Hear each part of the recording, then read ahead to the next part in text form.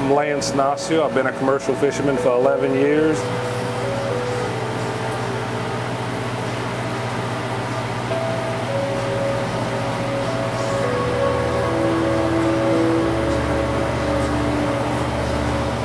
This boat here was built in 2000.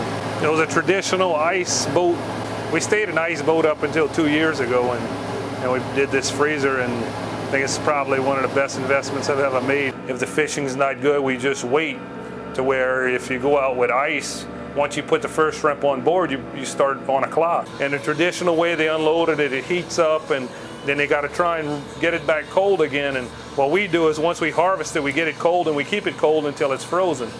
It allows us to have a little breathing room and allows us to sell our product to whoever we choose and not just to one dock.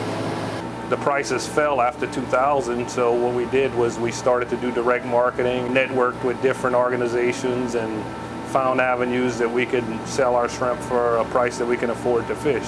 We do a farmer's market in Baton Rouge, and been a part of the White Boot Brigade since it started, and in this industry we have to change with the times. This thing here has been probably by far one of the best investments I ever made on this boat. Was this deck freezer here. 7 shelves in it, and it holds roughly 1,050 pounds of shrimp at a time. But we just load it as we catch shrimp, and then we stage it into our holding freezer down below. This here is a -40 freezer hole where we store the shrimp. And this process all takes place while we harvesting shrimp. You know, we do it all out on the water, and just me and one man can handle whatever volume comes across the deck. It's not as hard as people think what we're doing.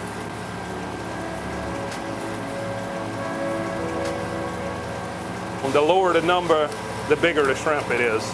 This is a box of 10-15s. What we do with these smaller shrimp is we package them in 30-pound boxes. What that does is helps us to use less packaging, and we could also fit more shrimp in the boat. And it goes into a liner and into the box. And this is what's called a shatter pack. These shrimp aren't frozen in water, so they can be individually taken apart. And then we fold up the bag, try and keep the air out of it. The box has a lock on it to keep it closed. And that's ready to go in the freezer. This is the frozen product. And as you can see, it looks just like we put it in there. But these shrimp, you know, they come apart real easily.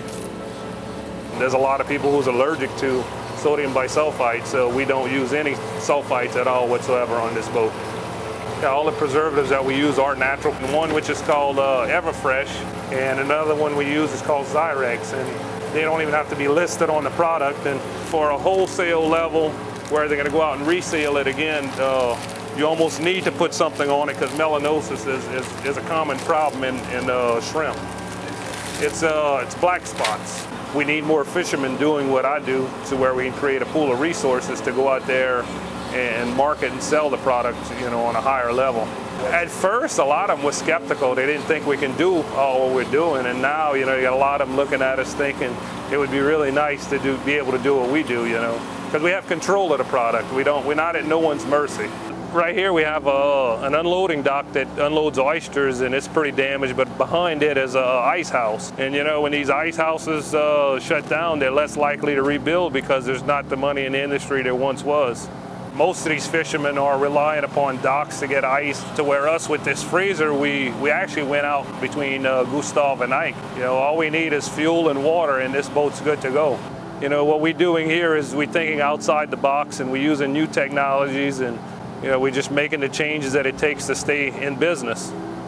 People think that the industry's over, and I think we have a bright future in the industry if people are willing to change and accept change. We just need to figure out how to capture and treasure the resource. And that's what we've been able to do with this freezer.